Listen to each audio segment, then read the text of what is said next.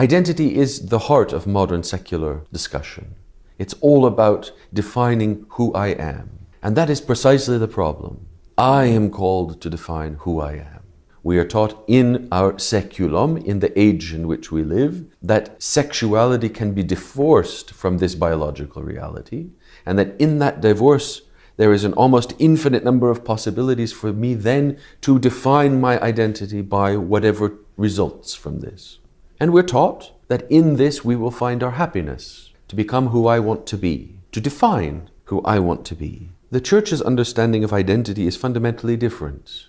We don't define our identity as Christians, we discover it in Christ. The teaching of the Church is that each human individual becomes a unique person through their relationship to Christ and the manner in which He discloses to us who we really are.